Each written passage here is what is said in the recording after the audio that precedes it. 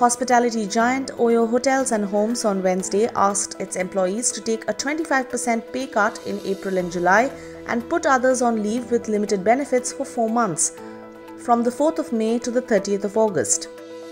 In a mail written to employees on Wednesday, Rohit Kapoor, CEO for India and South Asia, noted the tough times that the hospitality sector was going through and said although there will be a reduction in the fixed compensation, all other benefits will be provided. He further added that post the pay cut, the fixed compensation for any employee will not be less than 5 lakh rupees per annum.